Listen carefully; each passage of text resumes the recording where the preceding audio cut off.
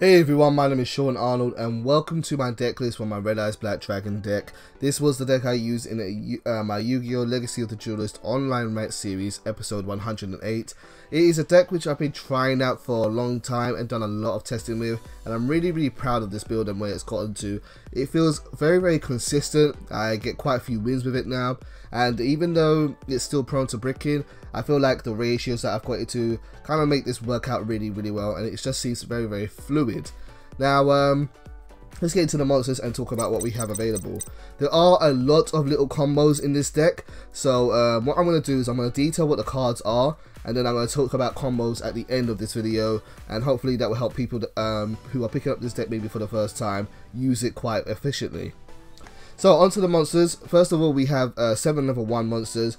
We have 3 copies of Black Metal Dragon, 2 copies of King Cabillo, and 2 copies of the Blackstone of Legend. Black Metal Dragon is the searcher for the deck. It also gives your cards an attack boost. What you can do with this card is you can equip it from your hand or field to a Red Eyes monster, and then you give that card 600 attack. But the main reason why you do this is because when this card is sent from the field to the graveyard, you can add any Red Eyes card from your deck to your hand. It's really nice because it gives your Retro Dragon, brings it up to 2400 attack, and it also brings your Red Eyes Black Dragon up to 3000 attack, and it brings Red Eyes Darkness Metal Dragon up to 3400, which can be really helpful sometimes. But the searcher effect is even better. You can add any of the Red Eyes monsters from your deck to your hand. You can add Red Eyes Fusion from your deck to your hand, Red Eyes Spirit, or Return of the Red Eyes. All really good, powerful spells and traps. Unfortunately, you can't bring back Red Stone because it's not called a Red Eyes card, but if it was, that would be even more crazy. King Cabillo is an amazing card in this deck. It is not a dragon type, it is not a Red Eyes monster, but it works so well with the level 1s in this deck. It is a spirit monster which, when normal summoned, can add one special summon 1 level 1 monster from your graveyard to the field. Now this gives you a variety of options to do. You can use it with Black Metal Dragon to trigger Black Metal Dragon's effect again, or you can use it with the Blackstone of Legend and trigger that effect, which we'll talk about in a moment. King Cabillo is also a beast type monster, and what's really nice is that with, say, like Black Metal Dragon, you can use this card to do a contact fusion into Beast Eyes Pendulum Dragon, which makes this card basically have the option of turning into a 3000 beat stick. Plus, if you then revive, say, Black Metal Dragon with King Cabillo's effect and then go into a contact fusion, then you also trigger Black Metal Dragon's effect, so you'll get a +1 plus a 3000 attack monster on the field, and it's just a really nice combo. Next we have the Blackstone of Legend. The Blackstone of Legend is a level 1 dragon type monster for this deck. You contribute this card and special summon 1 level 7 or lower Red Eyes monster from your deck only. So you can bring out any of these cards quite early and bring them to the field, which is really what you want to do. What also makes this deck, this card really good is that it can recover itself from your graveyard to your hand quite easily. All you need to do is shuffle 1 Red Eyes monster from your graveyard back into your deck, and then you can add this card from your graveyard to your hand, making it a really good recursion effect, or something you can bring back and then discard again for effects like 1 for 1 or Twin Twister. What's even better is if you can get this card to the field without normal summoning in this turn, say like through 1 for 1, you can use its effect to bring out Red Eyes Black Fear Dragon, and then use its effect to Gemini summon this card and then get this effect through that way too. So it's a really good, clever card here. Now onto our hand / graveyard traps. Keeper of the Shrine is a graveyard or hand trap. It has a couple of effects. It can be used as 2 tributes for a dragon type monster, so if you have this on the field and you have a Red Eyes dead in your hand, you should be able to normal summon it through this effect. Also, while this card is in your hand or graveyard, if a face up type dragon monster on the field is sent to the graveyard by a card effect or by battle, you can special summon this card. Then if that monster sent to the graveyard is a normal monster, you can add a dragon type normal monster from your graveyard to your hand. You can only use this effect of Keeper of the Shrine once per turn. It's a really great card to have in your graveyard. You want to send it to the graveyard as soon as possible with, say, Dragon Shrine, either by sending Red Eyes Black Dragon and then Keeper of the Shrine ASAP. But no, it's a really great effect, and the fact that you run several normal monsters and your Gemini monster will still work with this card, you can then add another normal monster from your deck to your hand quite quickly, giving you more pluses. So it's a really great card to have around, and you want this card in your graveyard ASAP. So yeah, this is one of your first targets. Red Eyes Retro Dragon is the hand trap for this deck. It has a good level 4 stat, so you can use it on the field, so don't feel like you can't normal summon this card, but normally use this for its hand trap. If a level 7 or lower Red Eyes monster you control, except Red Eyes Black Chick, is destroyed by your opponent's attack or card effect and sent to your graveyard while this card is in your hand, you can special summon this card to the field in defense position. If you do, you can special summon as many of those destroyed monsters as possible in the same position they were when they were destroyed. This makes attacking with your Red Eyes a little bit more safer. So if you have a Red Eyes Black Dragon on the field, or Red Eyes Black Flare, and you attack and say your opponent responds with a Mirror Force or something to destroy it from the field, or maybe even destroys it through battle, you can then special summon Retro and bring it back to the field straight away. It's really nice. It's a really good way of protecting your cards, and I always like to have one of them around in case my opponent wants to say Raigeki my field. It does also have the effect where you can tribute this card and you can normal summon one Red Eyes Black monster during your main phase this turn. I don't really use that. It's not something you're ever going to really use, so don't worry about that effect. On to the big monsters now. We have Summon Skull, who I'll talk about later. 3 copies of Red Eyes Black Dragon, 2 copies of Red Eyes Black Fear. Red Eyes Black Flare is a nice Gemini monster. Its effect is that when it's been Gemini summoned, if damage calculation is performed involving this card, you can inflict damage to your opponent equal to this card's original attack. So you can do 2,400 damage to your opponent. It's a really nice effect. It really helps and adds up. It's almost like you've attacked twice with this card.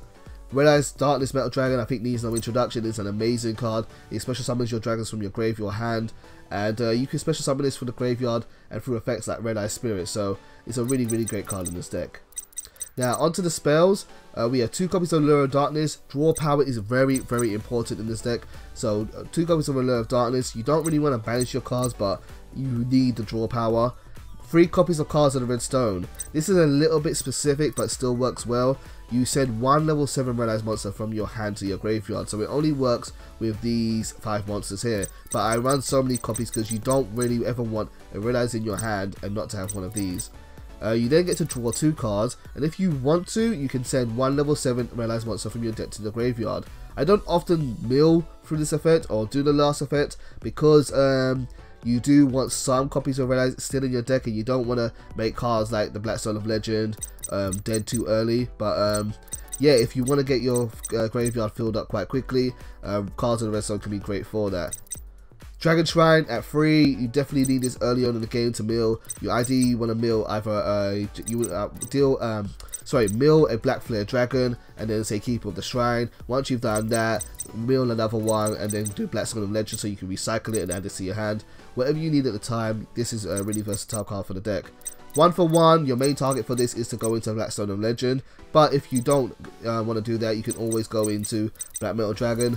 Ideally, this is just to also get cards that are dead in your hand out of your hand into the graveyard where they're more useful.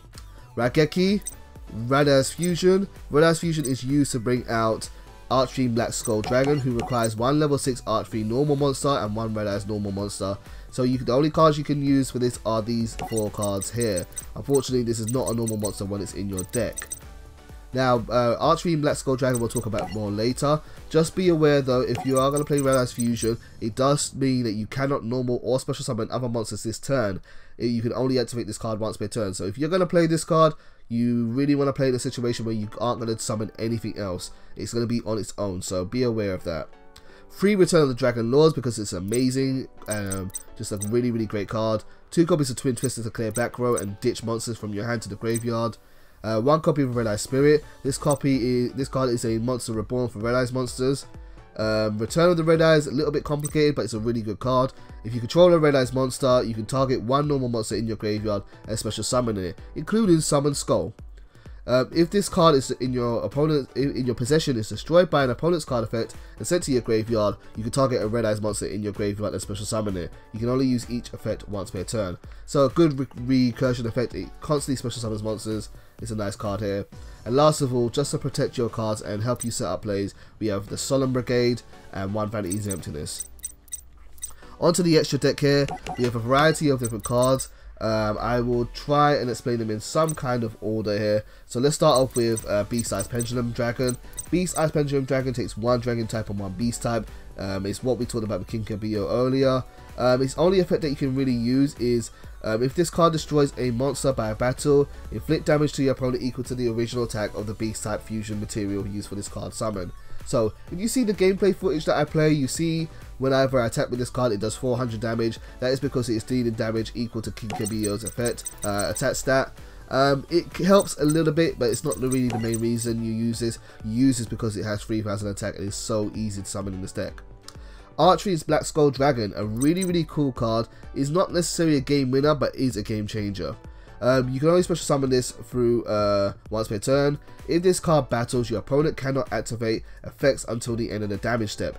Really great card for that one. So if you don't have your Twin Twist already and you're just ready to attack your opponent, this is a huge monster which should be able to attack without any repercussions happening.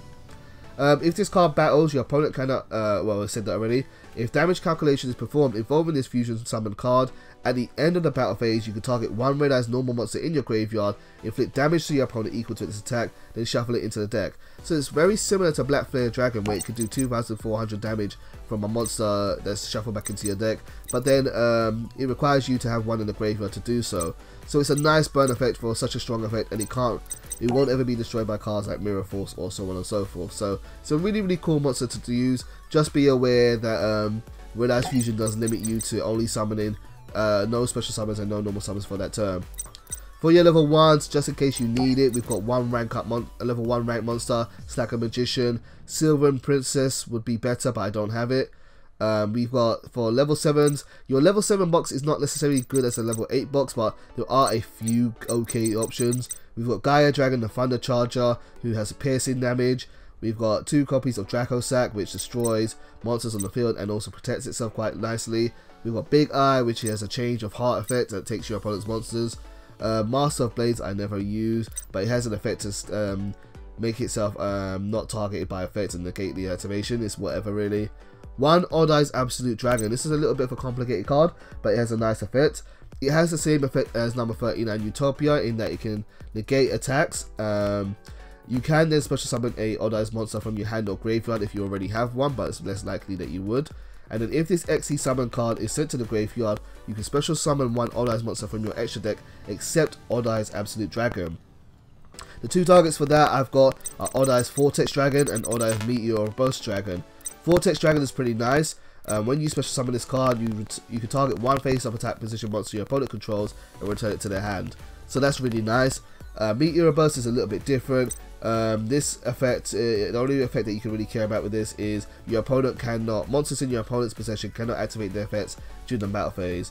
This card is a better target, so if they destroy your Vortex Dragons, your Absolute Dragon, you can then special summon this one and bounce a card back, but it's really just there, yeah, as what it is, so you got options. Last of all, the last card we're going to look at is Red Eyes Flare Metal Dragon. This is a really good XE card.